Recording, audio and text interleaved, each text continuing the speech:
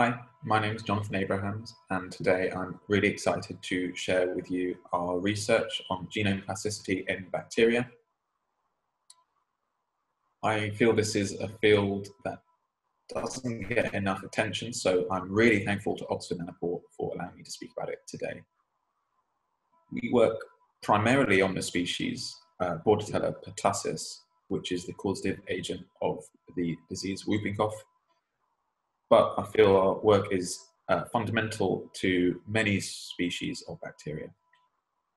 So just today I'd like to narrow down what I mean by genome plasticity in the context of this talk. I'm specifically talking about plasticity mediated by recombination within a single genome. So really I'm trying to exclude the thought of horizontal gene transfer. We're talking about just using material within a single genome. So here we have an orange piece of DNA which is flanked by two repeat regions, and these repeats are able to recombine and cause structural variants such as deletions, duplications, and inversions.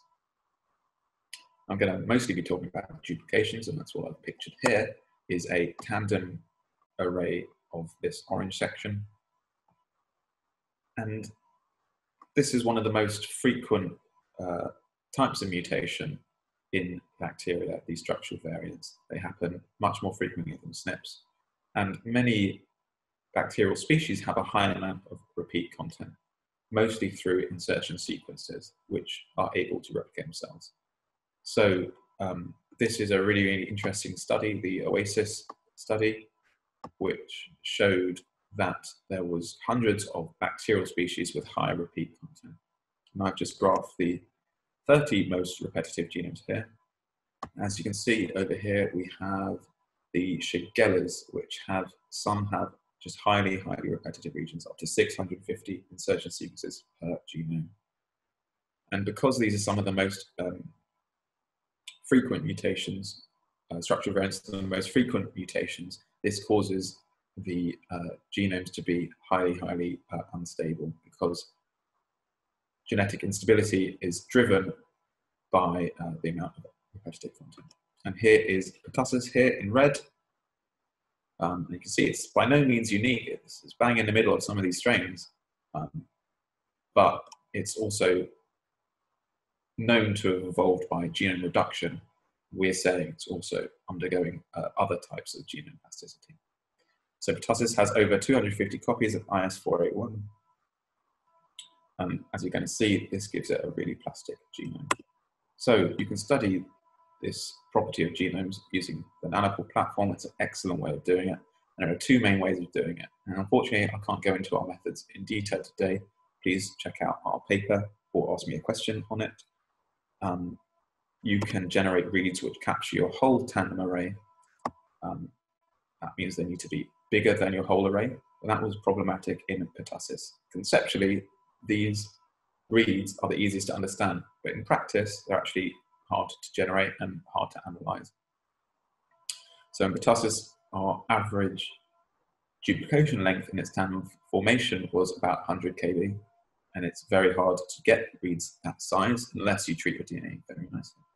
So that's what we did. We made ultra long read DNA and sequenced it on the platform, and we were able to capture these events like this. But if your tandem array is much bigger, maybe 500 kb, 700 kb, it's very unlikely, even using special protocols, that you will be able to capture that on the platform. So in those cases, you can generate reads which just span the junction, because they will have a unique sequence. The end of the orange part will be next to the beginning of the orange part, and that is not normally a configuration that you'll see in your native form of the mutation. So I'm going to show you two experiments that we did which exemplify these two methods,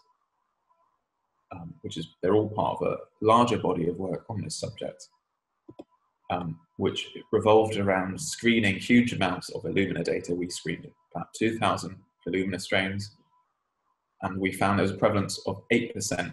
8% of these strains had these mutations, these duplications. And from that pool, we were able to identify isolates that we wanted to study further using Nanopore. So we found one UK54, which was predicted to have 4 copies of a 16 kb region. This meant in its full tandem configuration, it had 4 to 5 copies, which was about 60 to 80 kb. We expected to find a population with 4 copies of this. That's what our read depth-based estimates were telling us. There was 4 times as many reads. But actually what we found was considerably different. So here is our population as yellow circles in our flask. And what we really found was that reads had 1, 4, and 5 copies of the tandem array. So here are our reads on the X, each individual read, and our copy numbers on the Y-axis. So we found some reads with 4 copies, some reads with 1 copy, and some reads with 5 copies. And that's reflected in our population over here. So this was a heterogeneous population. This was a population that was dynamic and it was fluid. And subsequent experiments could show that this population could change in as little as 2 passages. And it was just this whole mix, and it's not a static population. And this is what genome fluidity is about. It's about rapid changes, and pertussis isn't known to be a rapidly changing bacteria. So this is really exciting. In a second experiment, we identified UK76 as having a duplication that was 600 to 700 kb long in its full tandem length.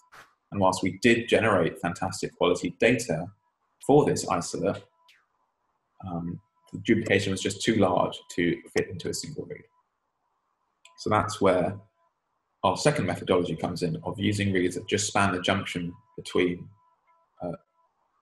the 2 halves of the duplication. So I think conceptually this is much harder to understand. So I've got a special effort to draw a different diagram here, just using the letters of the English alphabet. Doesn't mean genes, doesn't mean anything, it's just a way of understanding how this experiment works. So say we have the series A, B, C, D, and it's duplicated. And now we have A, B, C, D, A, B, C, D.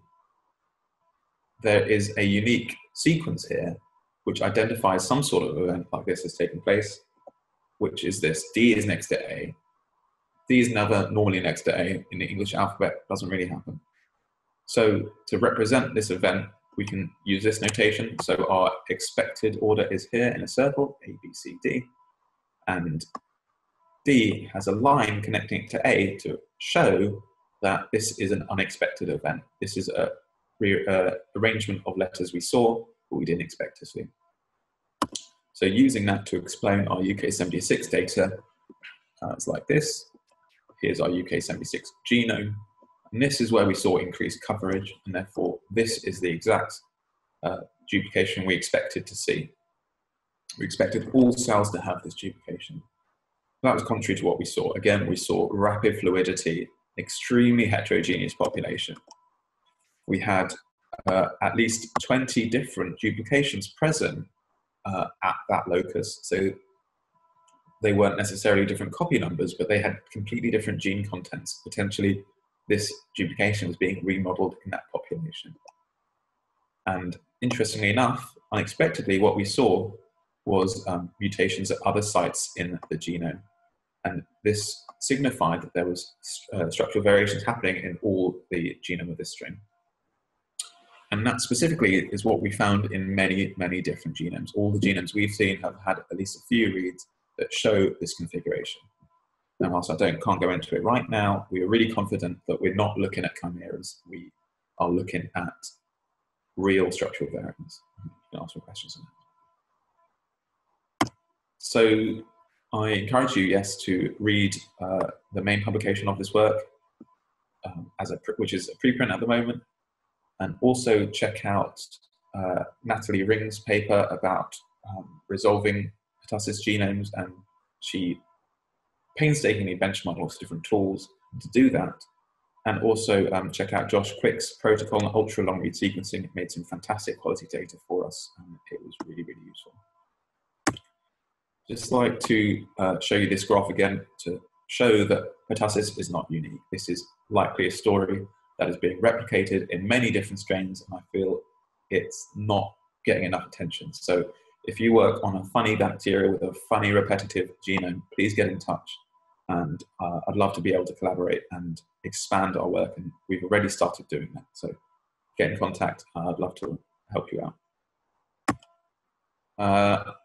Clearly, this was not just done by myself. I had a fantastic group of collaborators who worked on this. Unfortunately, I can't thank them all individually right now.